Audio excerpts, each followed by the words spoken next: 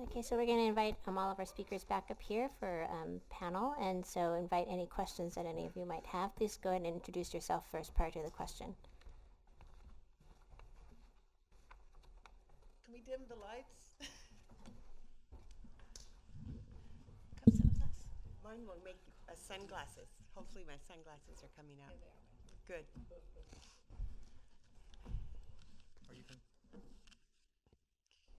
Excellent set of presentations. I'm going to jump in since nobody else is lining up right now. It's good. And it's interesting, Donna closed on the ontologies, taxonomies issue. That was one of the notes that I put under Carol's thing. When you said multiple methods of measurement are going to be used depending upon the situation, well, what's going to undergird that are the appropriate ontologies to help us bind the knowledge together that these different tools help us collect. I have lots of interesting notes, but one of the things that I think is most instructive here, I'm not sure that everybody in this group knows what the Cyber Physical Systems Initiative is or the Smart and Connected Health or whatnot. So I would encourage the groups, when the groups are looking at barriers, opportunities or whatnot, to maybe potentially take a little bit of time and share amongst the group so that the reporting actually collects this, the mechanisms that you have used. Because there should almost be a box with an example or two of this from NSF, from NIH, potentially other sources, private sector sources, that are really key, because there have been a number of things that have been talked about here that are enormously important in this multidisciplinary research. But again, if we can leave with a greater common understanding of that, that's great. I'd love this notion of the application of the cyber physical systems, but my guess is not many in this room, know what that is. So, really important. Great job. Thank you. No, those are remarks. You had a question? We need questions. Come on, you guys. Well, first, thanks to all of you. There's really wonderful talks. I didn't fall asleep at all. David Klurfeld, USDA. I'd like to ask Carol a question. In all of the flow charts you showed for analysis of both passive and active systems for recording food intake, you had to come back to the participant for clarifications, definitions, whatever. And then you also showed us that with at least one of the systems, it took 9 hours of expert evaluation of the images. And so my question is, when do you come back to the participant? The next day or 3 months later? Yeah. Actually, that 9 hours includes the analysis, because that's coming off of the big data. I mean, there have been tons of images, and they have to be filtered through to find the food. And that's where some of it is people, but a lot of it is crunching too. It just puts into perspective the amount of time that this takes, and eventually, hopefully, it will be less time. And, the person who wrote that sentence is sitting right behind you there, so you can also, pipe up, Tom, if you want to add anything to that. Next day. And then some of this can be turned around fairly quickly. But it really depends on the system and how you set it up. And so I guess there isn't a way to exactly answer that in a way that I can say, do this, check this off. When you have this situation, check this off. But I think we have enough opportunities now with regard to the way that we've been broadening out, and we can still do more, that we don't have to sometimes do what we've done before. We can go ahead and try something new, and then it may take some, depending on what you're collecting for. For example, if you're collecting, N. Haynes, I don't know if they give feedback to the people, so if you're doing a study that you'll never give feedback, it's purely for collection, it's not as big of an issue. But if you're getting feedback, you better pick a method that you're going to get feedback back quickly. And no question about it.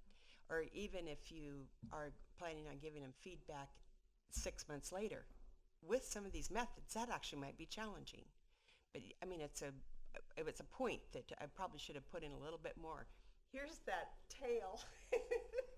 Yeah. So actually, Carol knows this very well, but for those folks who are sensor people in the room, showing that tray of food with the apple, the soup, and the glass of milk, glass of milk, if it's fat-free or full-fat milk, it's twofold difference in calories. and you can have a fourfold difference in the salt content of noodle soup. And you can't ask a 3-year-old those kinds of questions.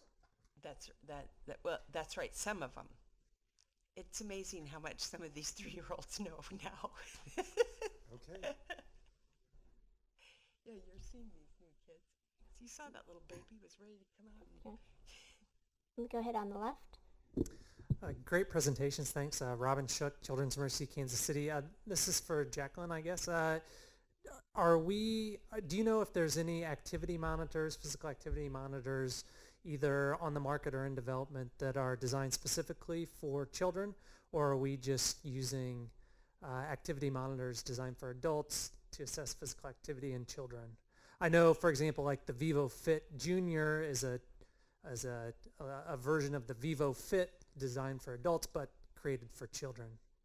No idea. Anybody else answer that question? As I say, I'm not the youth person tracking this. I can answer that. There are several made specifically for children, but they are not, their innards aren't made specifically for children.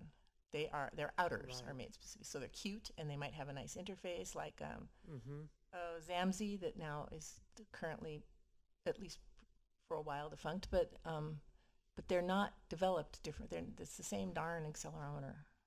That's your question. Yes, yeah, that's exactly right. So what are some of those? I have a whole list of them. Don't Okay. make me do that right now here. I just gave a talk. No brain.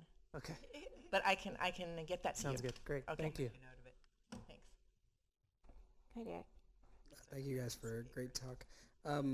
This is a question for all three of you because I know you can each probably have an interesting insight here. I'm just building on Donna's point about finding signal and noise. Each of you have had experience exploring and finding new signals in what might otherwise be perceived as noisy data, whether that be images with you on either side and everything you're digging into in the home, right? So do you have any examples of ones that you think were maybe signals that you didn't realize that you were looking for, but you did find, or something that we could think that, like, for example, maybe I know, like Jack, like with Matt, we've been looking out about the cyclicality within accelerometry data and how that seems to be a really interesting pattern in and of itself. But I asked this question more as kind of a thought experiment into the next phase. What are those interesting, surprising ones that might be able to spur us to think more about these hidden signals and the noise of the data you guys have all played around with?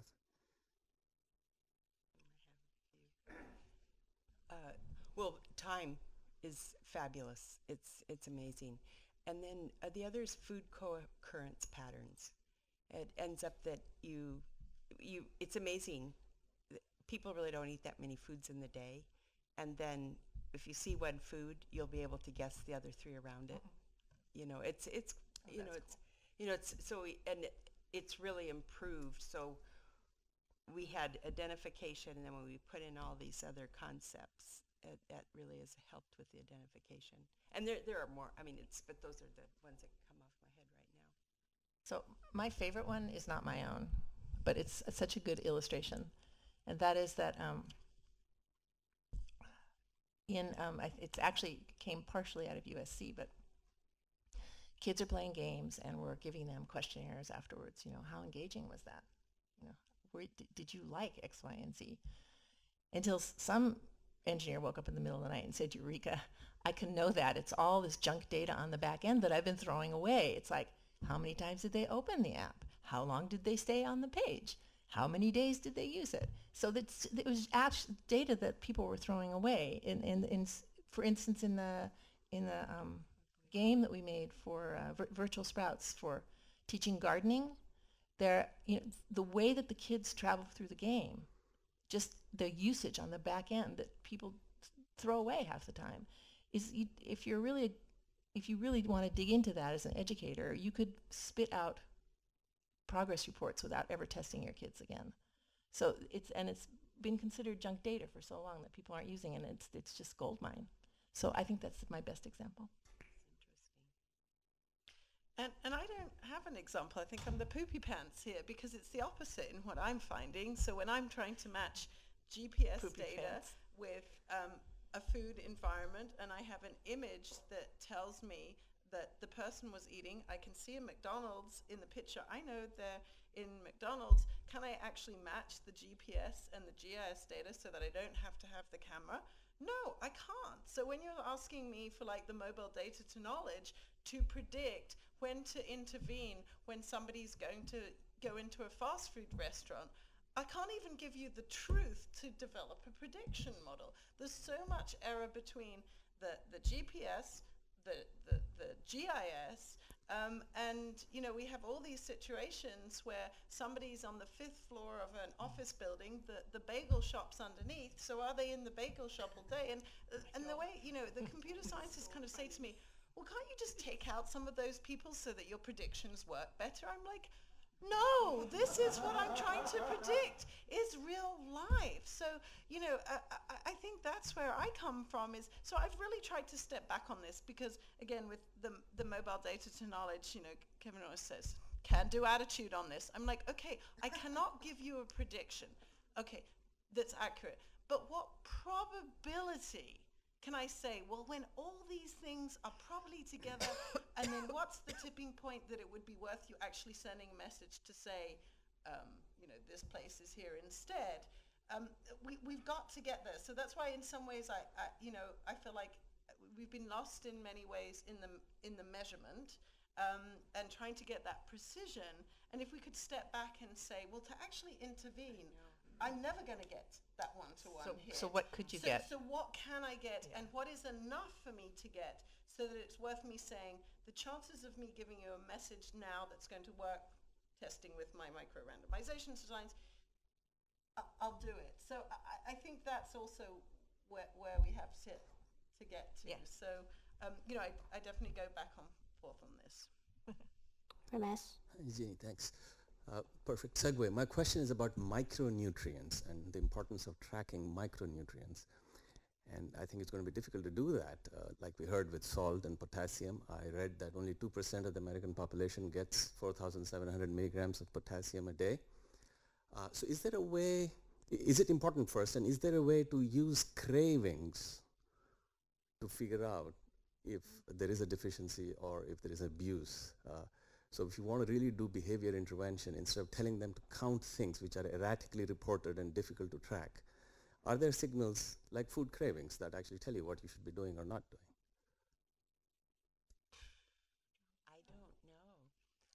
I don't know if we can. I mean, there's something on that. You might even know that. Do you know that are there any food cravings that can be diagnostic? There definitely are some electrolyte imbalances, and then definitely people try to self-correct, particularly with salt and water, those particular things, either by drinking more liquids or eating more salty foods.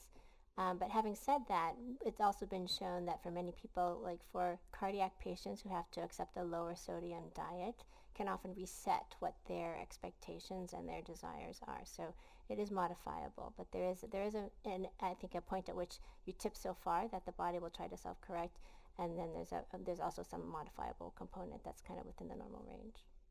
But also in answer to one of your thoughts of, how are we going to find out about the, really zero in on the food composition. And David, who is just up here, knows more about, that one of the, where is he? Over there. I'm not pointing. Knows more about this, but there is a real push to try to improve our food composition tables, that we can do better matching up with the foods to be able to zero down into our, micronutrients. And industry is involved in this.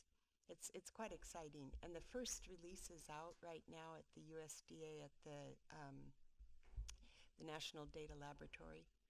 And so part of the big barrier with that really is having the food composition tables at an adequate level to be able to do that without ourselves doing the proximate analysis on the sample of the food. But could I reframe the question?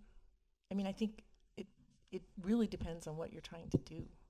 So if you're trying to intervene in a home, for instance, and you want somebody to eat less salt, I can imagine using tags in the home to get the real offenders tagged up so that you could know. Might even put a buzzer on them. Don't touch that salt shaker. So it really depends So salt is how the you want. easy one, but if it was iron, if it was magnesium, if it was potassium, Yeah. which you don't actually taste easily. But then if you, let's say that you do an expensive, an infrequent measure of, you go to the doctor and your doctor says you need more potassium. And then these are the 3 best foods. I mean, yes, sometimes you really need to know exactly. But I also think, depending on the question, there's, I'm sure my doctor wishes that my vitamin D pill box was tagged, because she keeps saying, how can you be vitamin D insufficient? You're supposed to be taking 1 million a day. And I forget. So it depends on what you want to do. Do you need it? What's the question? How accurate does it need to be? That's what I think.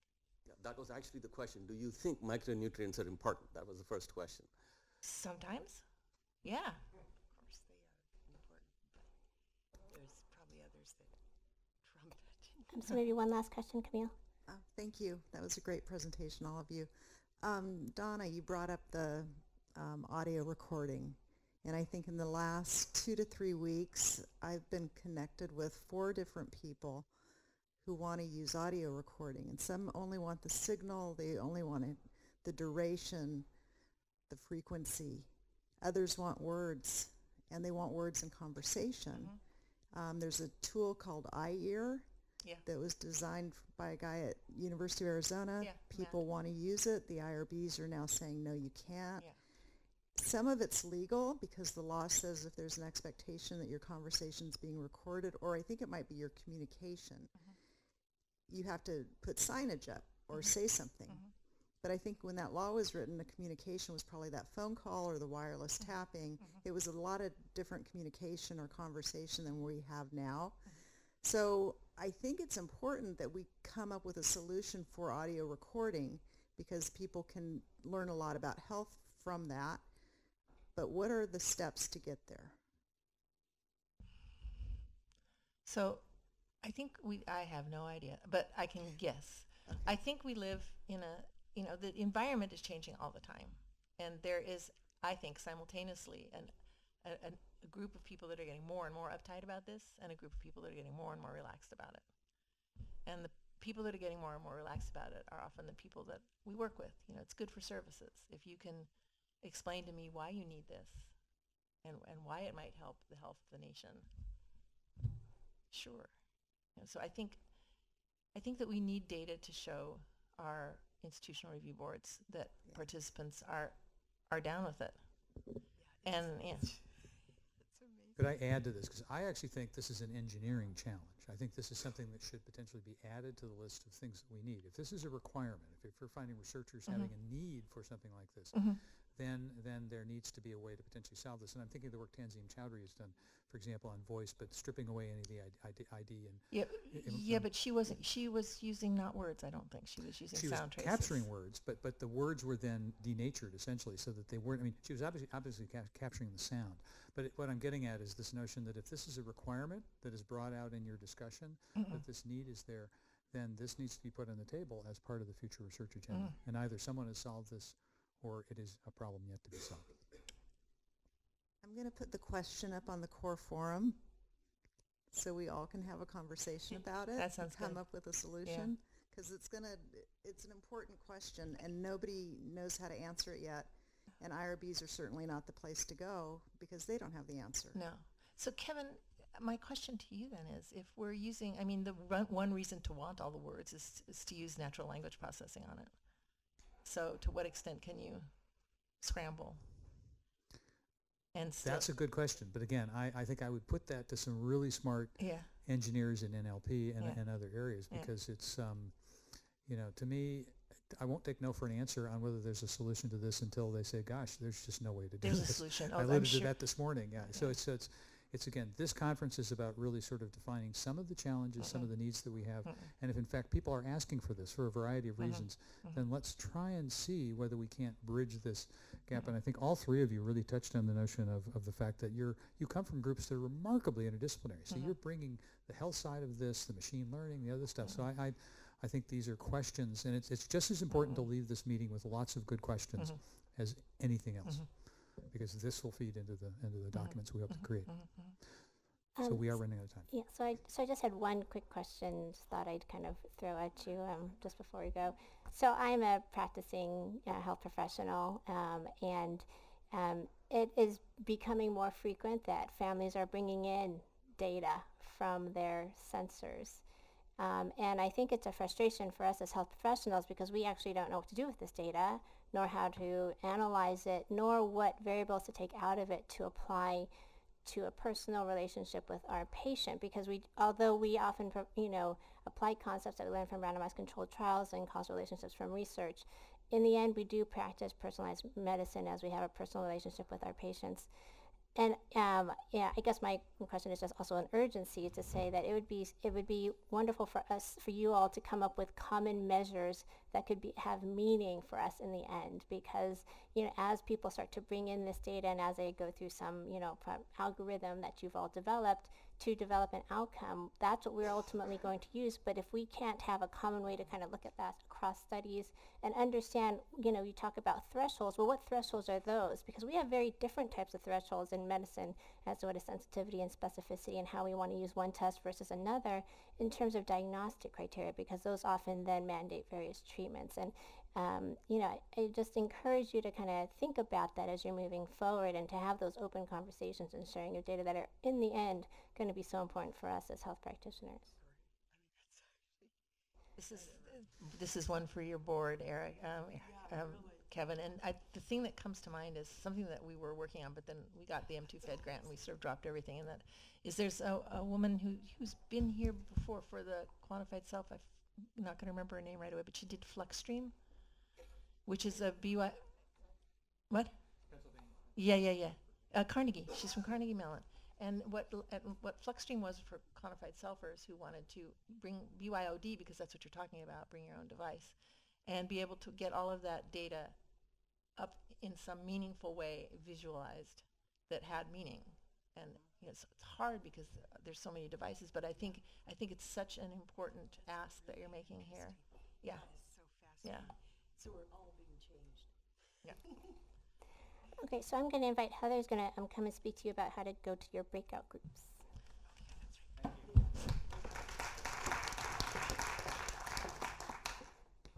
So I want to first start by thanking all of the speakers today. It's been a really terrific start to the summit. So as you know from the program, the breakout group discussions are a really big part of the summit. And we are going to have our first breakout group now. I think we have about 5 or 10 minutes for a quick break, and then I'm going to ask you all to divide into your various groups. Everyone should have a colored dot on their name tag. If you're in the red group, you're actually going to come back here into the auditorium.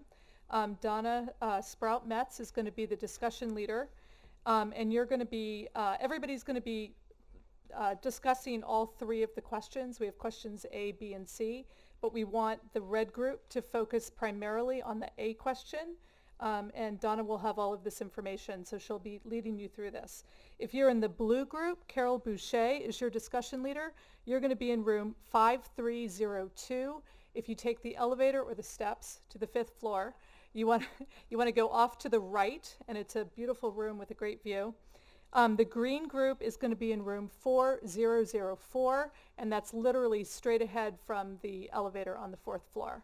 And we will be around to help guide you. So take a quick break, but at 3:15, if we could all meet back in our rooms, we're gonna be in the breakouts till about 4:30. Then we're all gonna come back in here for reporting out and discussion, and then following that, we're gonna have our poster reception. So thank you, and let me know if you have any questions.